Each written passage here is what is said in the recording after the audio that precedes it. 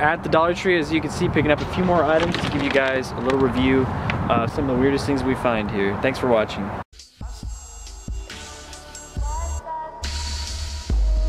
Okay guys, welcome back. Today I got something very special to share with you that I just picked up. This is for those of you who are on a serious budget, but you're also worried about your home security. So I picked this up at the Dollar Tree for a total price of $1, no tax here in the state of Oregon, so $1 even. I'm looking online to see if I can find this for sale anywhere else, to see what anyone else wants for it with shipping. But as far as I'm concerned and as far as I've seen, this is the cheapest security system, we'll call it, in the world, in existence.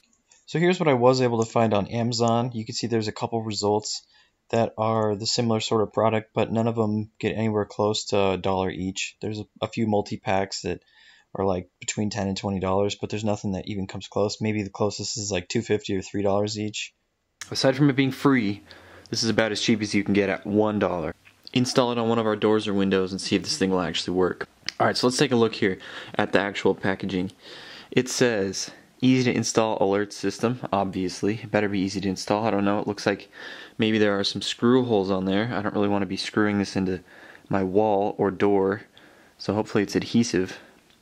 Alarm sounds when window, door, or cabinet is open. So it sounds like what they're suggesting is that if you got kids or a spouse or somebody who won't stop eating from the damn cupboards in the kitchen, you can put this on the cupboards and it will alert you when they're going for a snack, and you can come out and slap them across the face, tell them to stop eating. And it says deters crime. It doesn't stop it, doesn't prevent it, just deters it.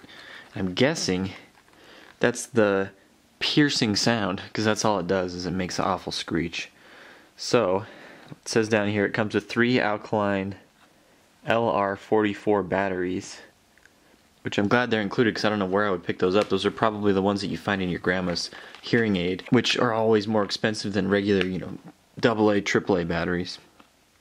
Okay, so then we got the main unit and then the bar magnet. So what I'm guessing the way that this works is when the magnet's removed from next to the main unit, that's when the alarm sounds. So it looks like we just put the batteries in, stick them to the wall, test it, or window, get them in position, switch it on, there you go. So this is actually imported to the US, it says down here, which is amazing to me that they can make a product like this, import it to the US, and sell it for $1 and still make a profit. So let's rip this guy open. Okay, just as we figured, we got some adhesive on the back. That's very nice. I really didn't want to screw it into the wall, but adhesive right here, you can tell it's cockeyed.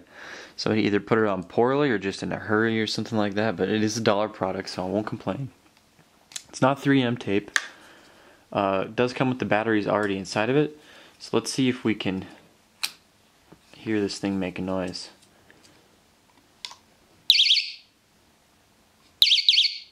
Oh wow, that is annoying.